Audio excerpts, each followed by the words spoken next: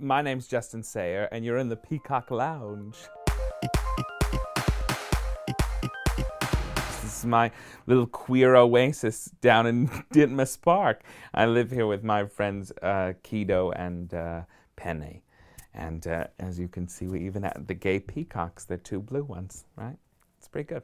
My friends call me Elizabeth Taylor, which is my fairy name, and was a big deal. If I could live in any era, I would live either in the Restoration, because I love the furniture, or right after the Second World War, so I could go to the Astor Bar and see Billie Holiday and pick up boys with Tennessee Williams. That would be good. I can't live without a scarf. I need something draping, always.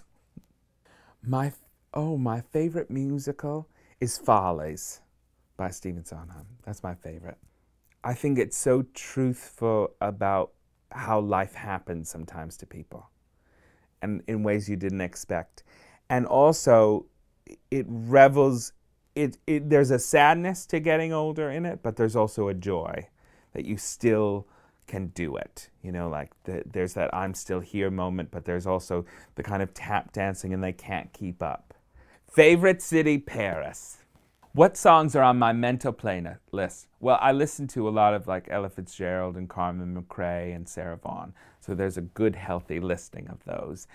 And a lot of Mina, who is like the Italian Barbara Streisand, who I'm obsessed with.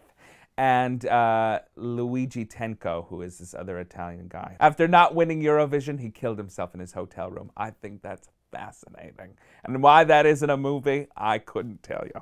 But he sings this song about coming home and losing his job, and it's the saddest song in the whole world, and I love it. And Why Can't He Be You by Patsy Cline, that's in my head all the time.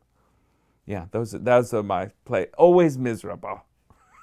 Count on me for misery. That should be a shirt.